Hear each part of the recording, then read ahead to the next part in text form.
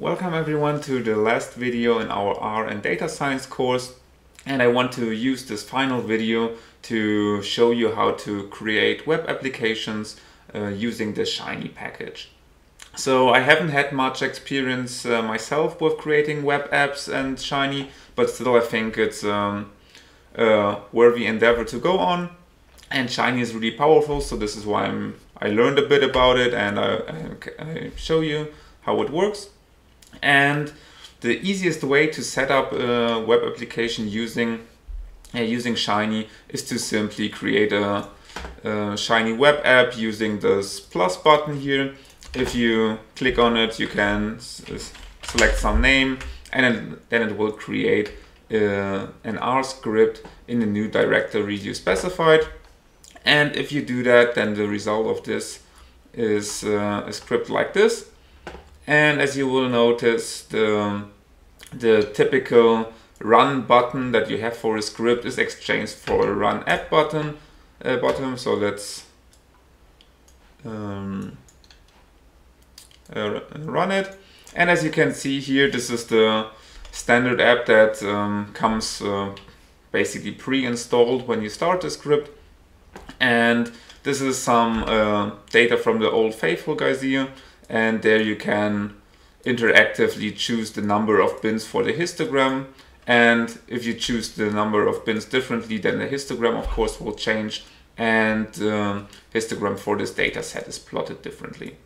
And basically this is what Shiny can do for you. It can actually make you create an application that reacts to the user's input. And this is what we want to do. We want to create a simple app that can do similar things, and I will show you how. So I will show you in a second what we want to go look at. First, let me minimize this, and what you will see here after you have clicked the run app button, it's a reload app button now, which you can click if you change your code here, and then you can simply reload it. And then the app of course will reload, so you don't actually have to close the application every time you want to change something, which is nice. And also what you will see in the console here is that it says something like listening on HTTP and so on, and then there's some IP address here, which means that your console basically right now is working all the time and waiting for a user's interaction with the application. So whenever I change something here, then possibly some code is run here, and the histogram changes basically. So these are two things you have to watch out for, because now that the console is busy all the time, I can do whatever in here, but still nothing happens. Of course, once I close the app, all the commands I put into console are run afterwards, but still you might take that into account. All right, so let me show you what kind of app we want to create. As I said, it will be something simple, but there are great examples out in the internet where you can find how Shiny is used.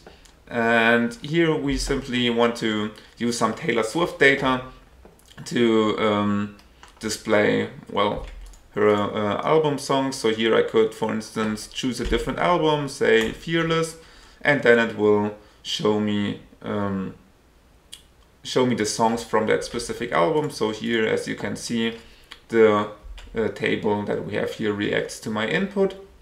And similarly, here in this part, I can filter songs by attributes. So if I want to filter the songs by some attribute called energy, I really don't know what is the point of that attribute or how it is defined. I got all the data from the Spotify API, so we'll just work with the attributes that Spotify uses. In any case, the point here is to just create something simple to interact with. And here we can filter, for instance, the range, and I say if I want to look at only songs that have an energy between 0.3 and 0.4, I can simply change the sliders here, and as you see, this table changes accordingly and also is immediately sorted so that the song with the highest energy is always on top.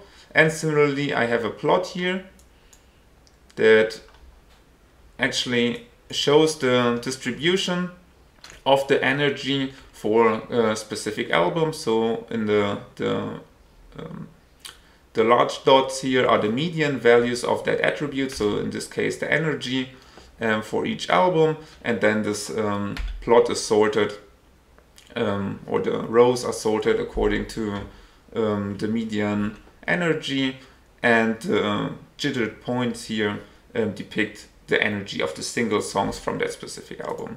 And if, of course, I change the attribute again, then this plot will also change. So as you can see here, we have some simple reactivity, and this is what we want to go for in this video. So let's start doing that. Let us go back to our to the code that created our very first Shiny app that comes pre-installed when you start a new app. And if we look at it, we'll see 3 to 4 things here. First of all, of course, the Shiny library is loaded, the Shiny package. Then there's something called UI, which stands for the user interface. So everything you see in this app here is the user interface. What you actually as a user interact with is the user interface. So what the user interface does is it specifies everything that a user can see and can interact with. And then we have a second part, which is called the server. This is basically that the engine that runs all the computation. So if you change the slider, then in the background the server will have to rerun the computation to plot this histogram, and that is what actually needs to be run when you change something on the user interface is described in the server. And then there's this run application command from Shiny, or the Shiny app command, that basically starts the application with the specific user face and the specific server. So we have 2 parts we need to define, which is the user interface. Let's empty that so we can change that accordingly to our Taylor app, or to our Taylor Swift app. And we also empty the server. And if you reload the app now, you will of course see nothing is in there, but still it's a valid app. It's basically a minimal example. And this is what every Shiny app needs. This is the bare minimum. And so let's start filling the user interface. As we saw in our app that we want to aim at, we have basically 3 rows, 1 row here, a second row here, and then a third row for the plot. And we can simply, and in the first and second row we have like a sidebar layout. We have always one column that is a bit smaller than the other, which is called a sidebar layout. And we have a sidebar panel here and a main panel here. So basically, to describe the UI, the user interface, it's a matter of simply writing the corresponding code for that. And in this case, it's really simple. If we want to have 1 row with a sidebar layout, you simply add sidebar layout. And so this gives you the first row basically, and there we want to have 1 sidebar panel, and we also want to have a main panel. So here in our example we can have the album input. Right, this is where I choose my album from. And then in the main panel will be the table, the album information should go there. And if I want to have a second row, I can simply add another sidebar layout to that. Let's do it like this. And there we'll have, I don't know, I think it's the song attribute. Yeah, the song attribute was chosen there, so there we'll deal with the song attribute. And there is another table again, according to the song attribute. And then we could also have another row. There we don't want to have a sidebar layout, so we just add a fluid row to this. And there we can also have a main panel, and this is in the main panel there's the plot. So if we reload this app now, then we see, okay, there's at least some placeholders now for the sidebar panels, and the rest is still empty. Okay, so let's fill that with some input. Actually, what we need to do is handle the input and output now. As you can see, the server function is defined according to these two variables, input and output. So of course the server does the interaction for it, so it needs the input and it will give us the output, and then the user interface will display both. And first let's start to add a simple input to simply add this choice here. So I want to get a drop-down menu that that I can choose stuff from. Okay, in order for that to work, I will of course need to get my data first. So let's also load the tidyverse package and then load the Tailor data. So in this case, I have saved the file that collects all the information in a CSV file, so which is called my Tailor CSV. If you want to get the data, you can simply go to this dummy website I set up in the last video, and there you can download the CSV file. If you're interested in how I downloaded this data set from Spotify, it's all done in R. You can download the source code as well, but it's not necessary for this course, only if you're interested in it. Okay, so we need to load the data, and we will need to make sure that the data is loaded in a specific format. I want to have all of the, most of the stuff except for the attributes. I want to have it loaded as character values, so I specify this manually. And from that I can easily extract the album names.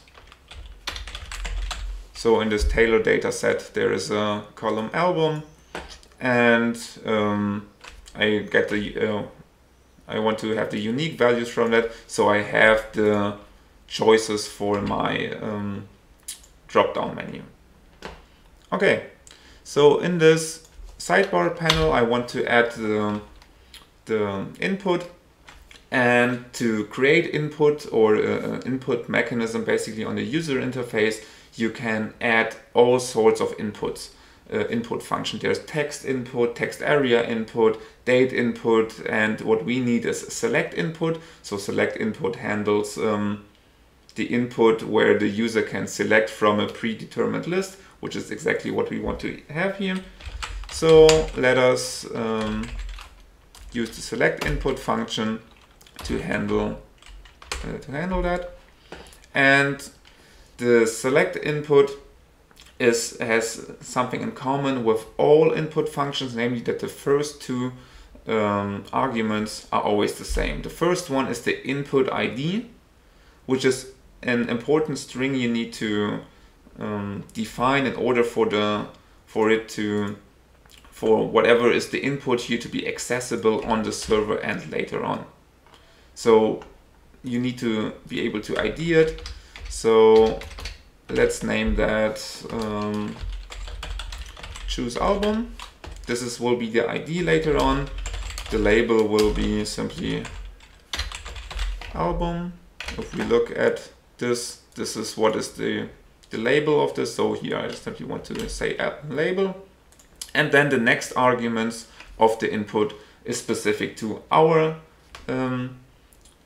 input. So here to select input, and select input uses choices. So I will simply say choices is equal to the variable albums.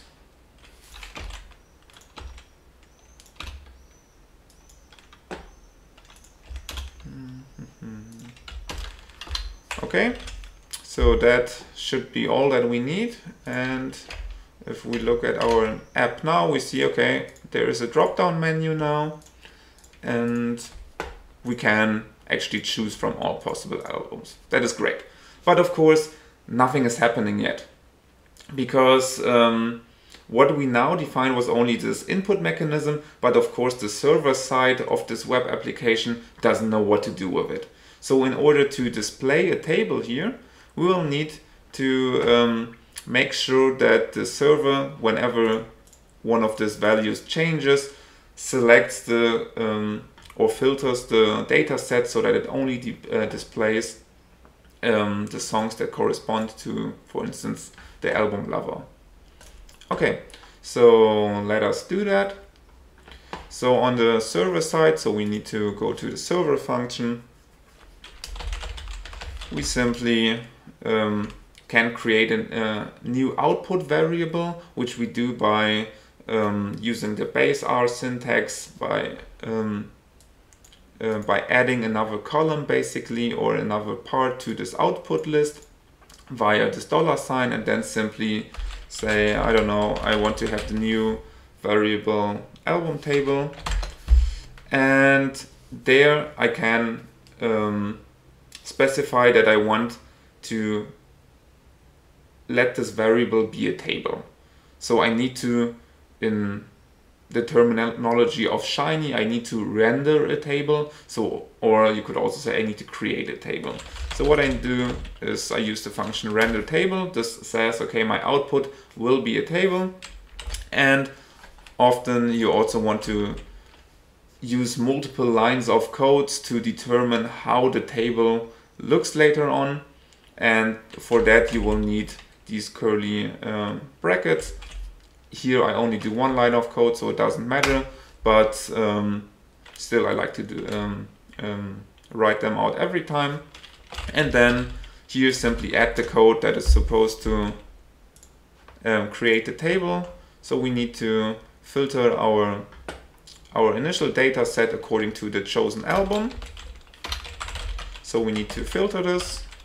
So the album variable or the album column on the data set is supposed to be equal to the chosen value from our input selection.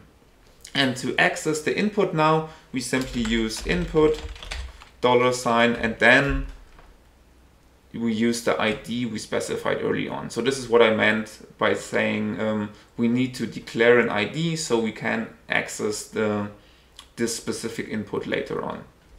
So this needs to actually be a unique, the ID needs to be a unique variable name, so no spaces and so on. And otherwise it won't work to use it like this here. And other than that, there's not really a restriction. It needs just to be a valid variable name. And then you would simply work with your filter function as you normally would. So saying the album column is supposed to be equal to whatever is chosen. And then we want to select the columns number, song, and duration, because this is what is depicted in our app. So this is the table we want to go for here. So this is the code that is supposed to be run, and that's actually all that we need. And if we reload this app now, we will see, of course, I can still change stuff, but again, nothing happens.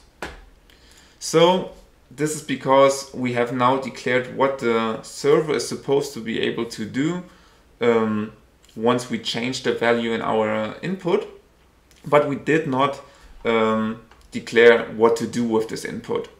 This is because on the user interface we have not said display the resulting table here. And this is what we can do here. So what we need now is the table output function. Basically, each render function has a corresponding output function. And so here we use render table, so we'll use table output here. And then we simply say, you know what, here always display the table with the ID that we specified by this new variable name, so by album table. And now if we do that, reload the app, then we see actually stuff changes. And it's basically as simple as that. It's maybe a little bit complicated because you first need to create a selection input, then you need to do stuff on the server side of things, and then you also need to make sure that it's displayed on the user face again.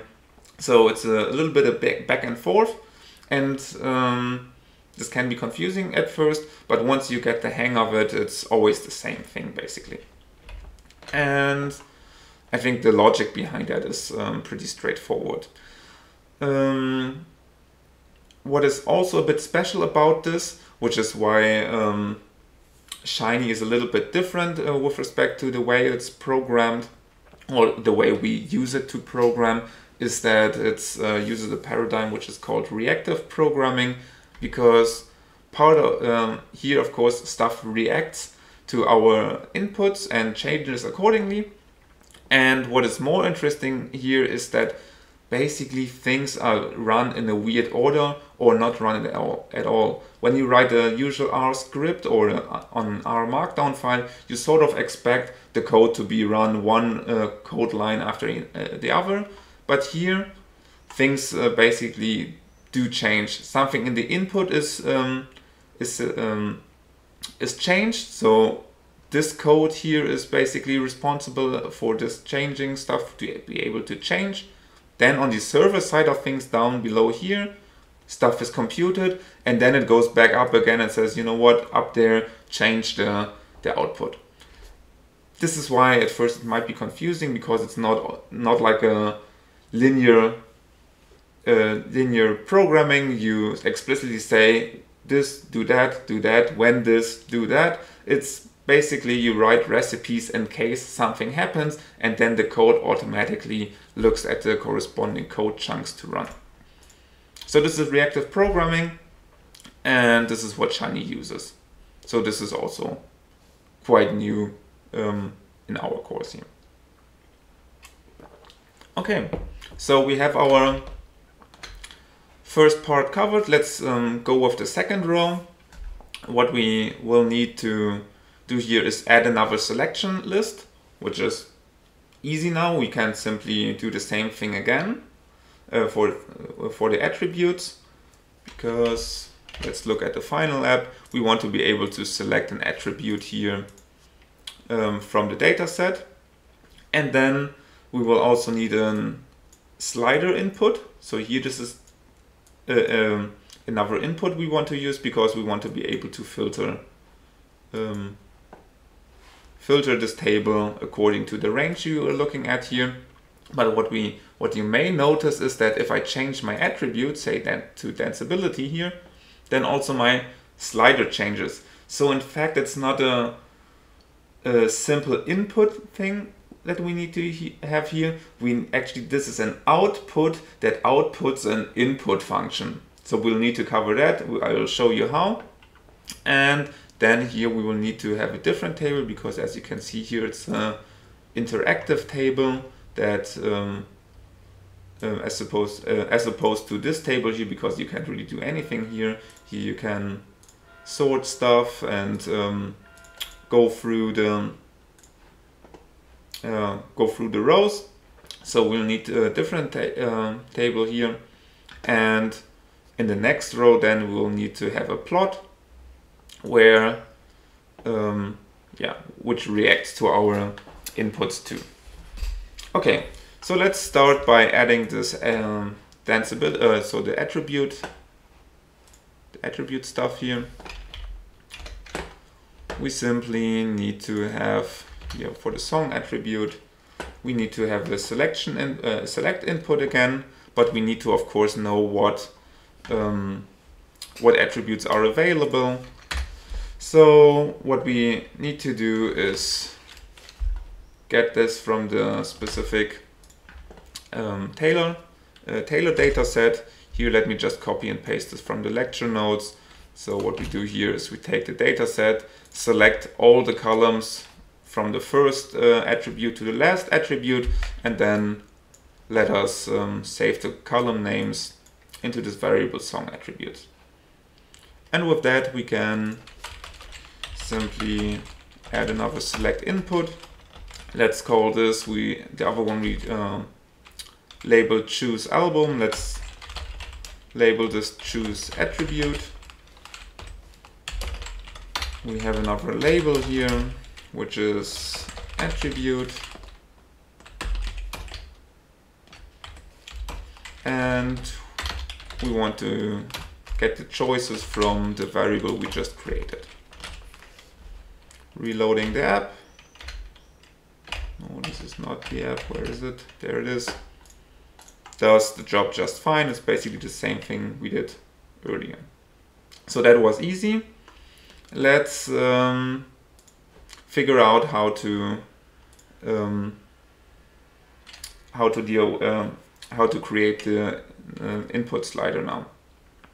What you may notice is that we will probably need this danceability or this attributes value a couple of times, because the range here is from the maximum to the minimum, and the initial slider positions are at some quantiles of this range with respect to the selected attribute. So we'll actually need the attribute name a couple of times to compute the maximum, minimum, and the two quantiles.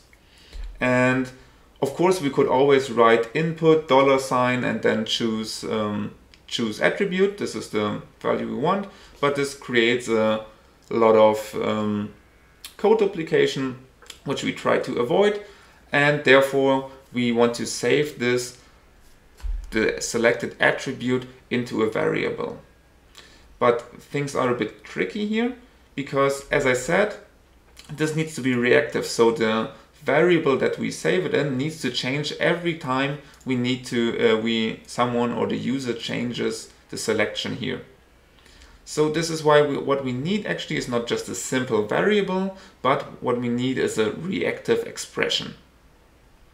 And this sort of just makes sure that the variable is always updated and whenever the input changes. So let us do this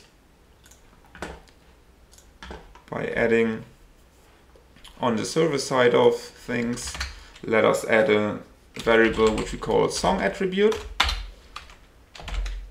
And as I said, we need to get a reactive expression, so something that reacts, which is done in Shiny via reactive.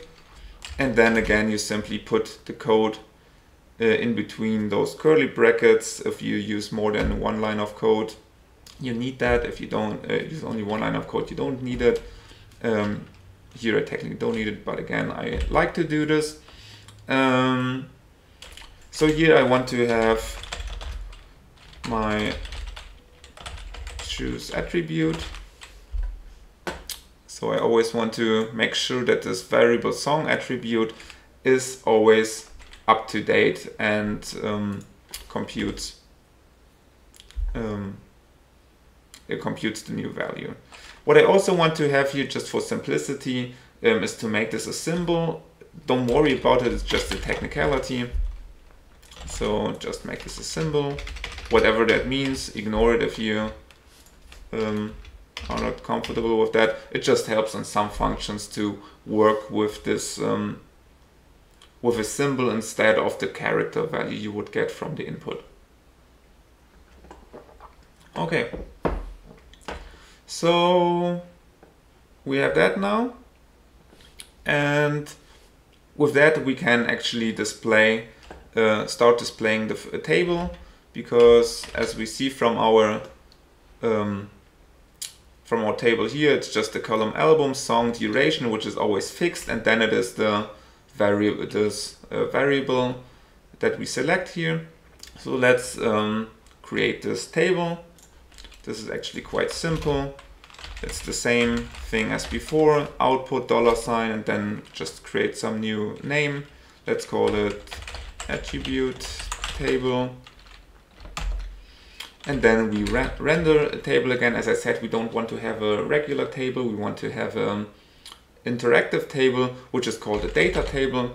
So actually this interactiveness is nothing too fancy. You simply choose a different render function.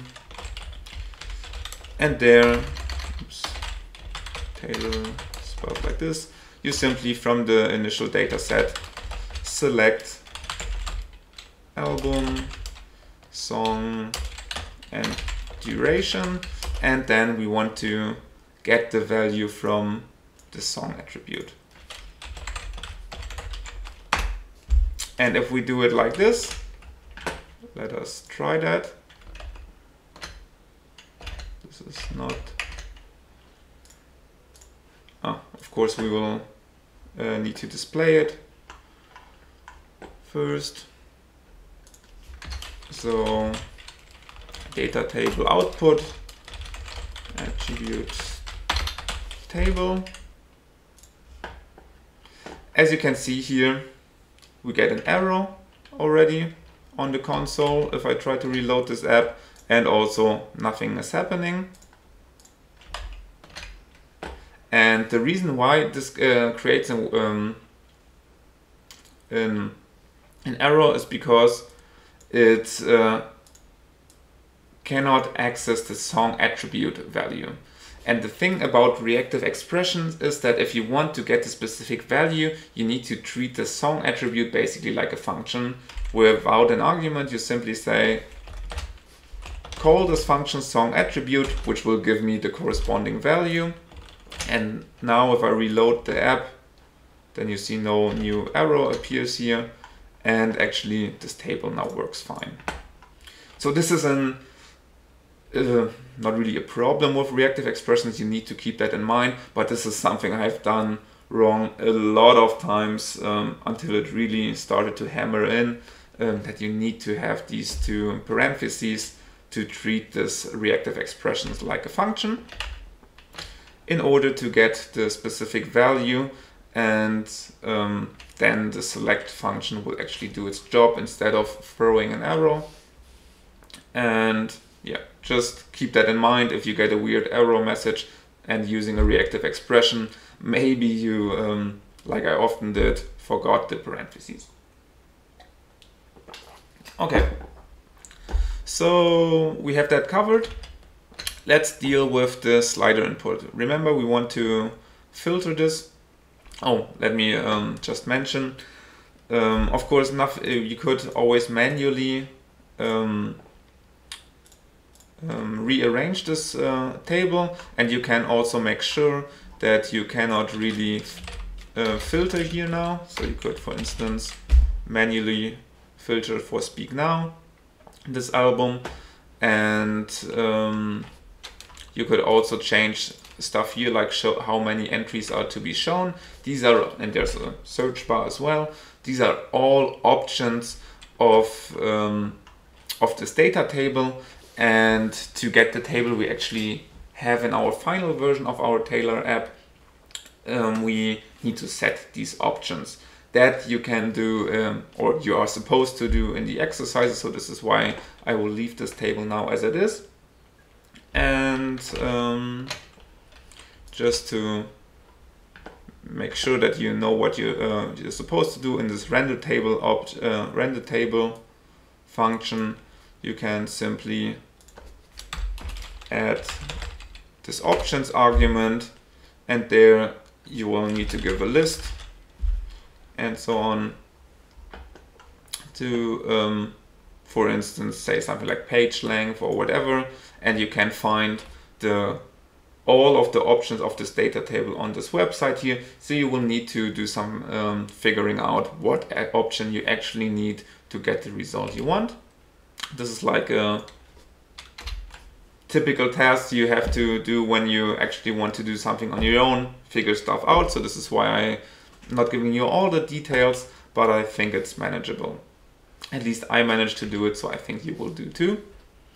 And with that, we can move back to the slider.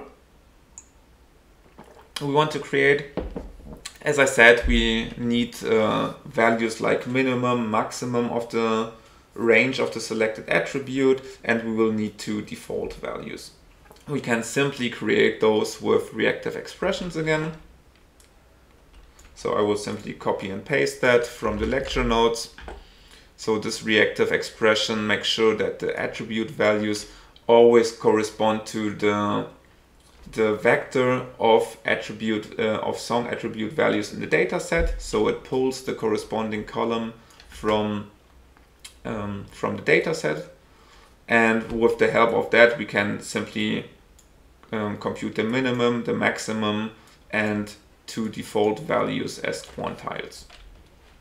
That's simply reactive expressions again, no big deal. Recall that if you want to access any of those values, you will need the parentheses.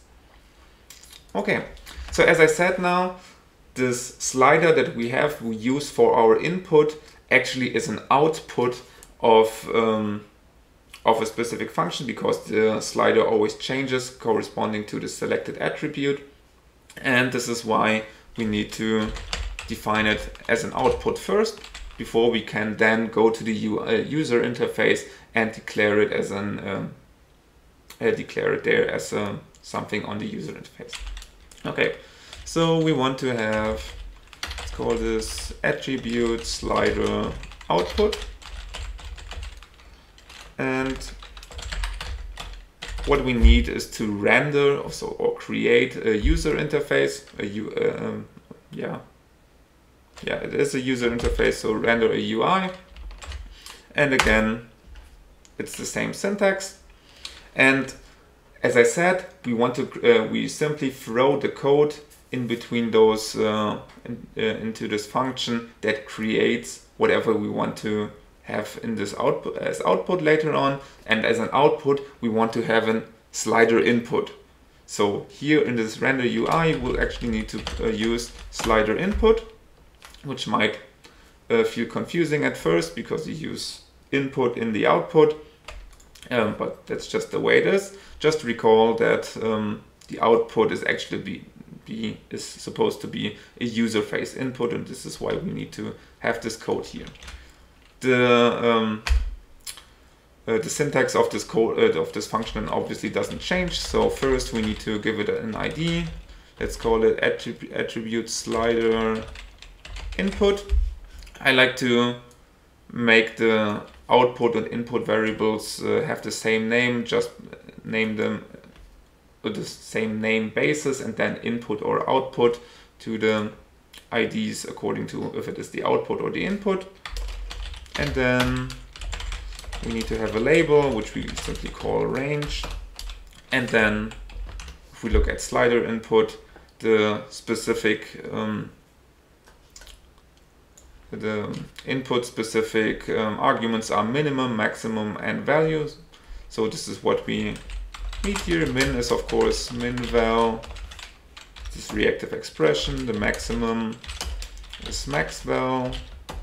The reactive expression, it's a reactive expression, so use the parentheses. And for value, we actually want to have 2 values in here. And if you look at value, it says it's a numeric vector of length, the initial value, and a numeric vector of length 1 will create a regular slider, and numeric vector of length 2 will create a double-ended range slider. And so we'll need to create a vector here. So value is supposed to be a vector here, and in there we use our 2 default values. So default 1 and default 2. And with that, nothing should happen yet. So there is no slider yet because we of course didn't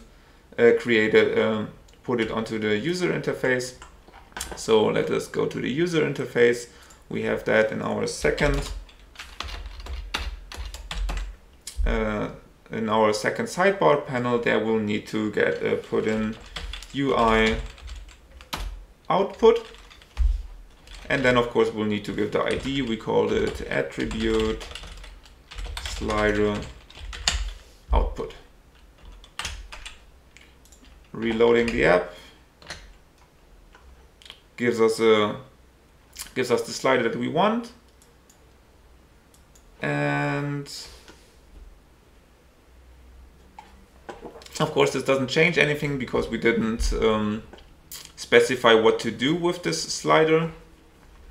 And this is, I think, what you are supposed to do in the exercises. Let me check.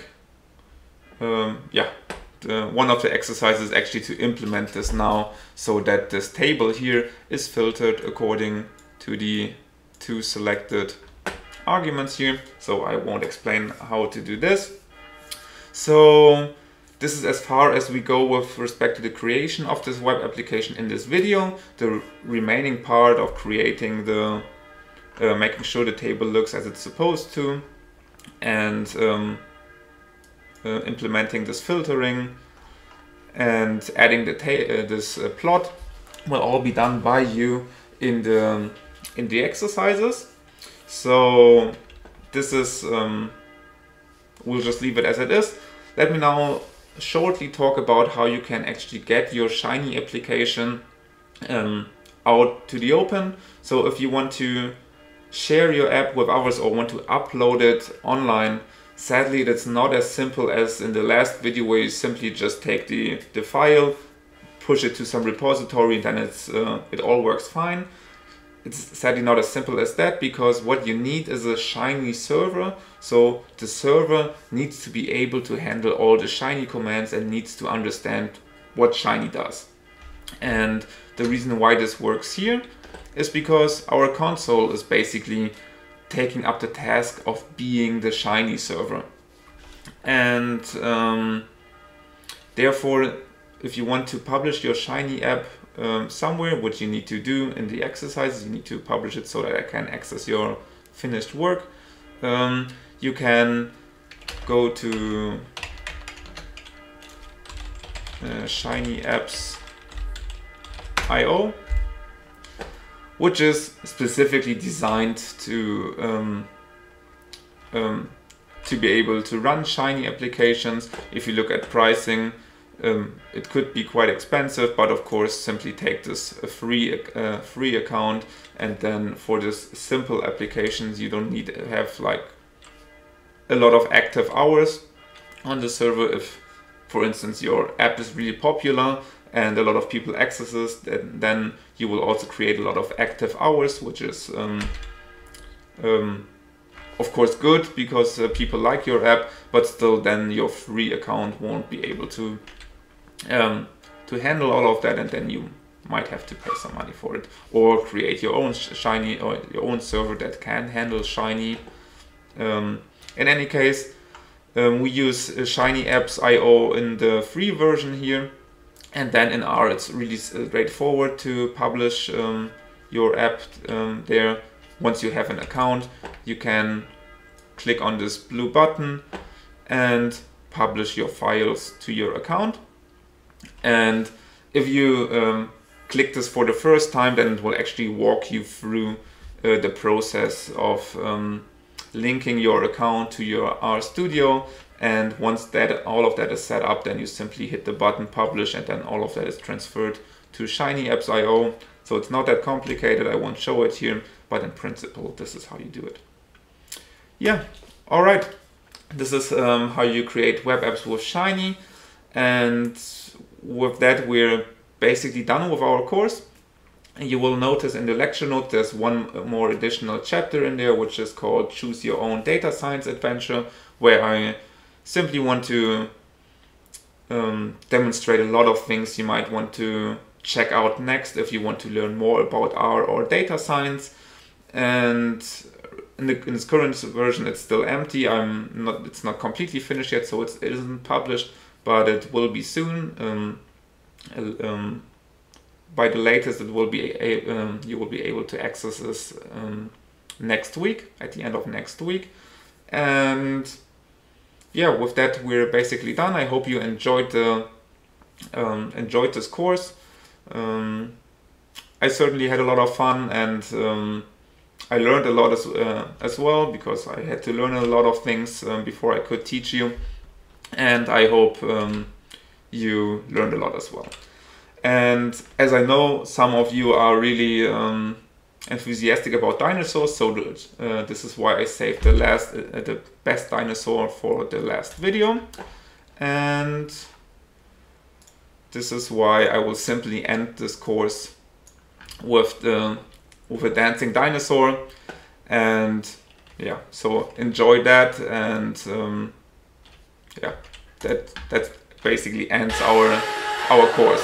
So here's the dancing dinosaur. I won't show you the complete video, but only until the good part starts.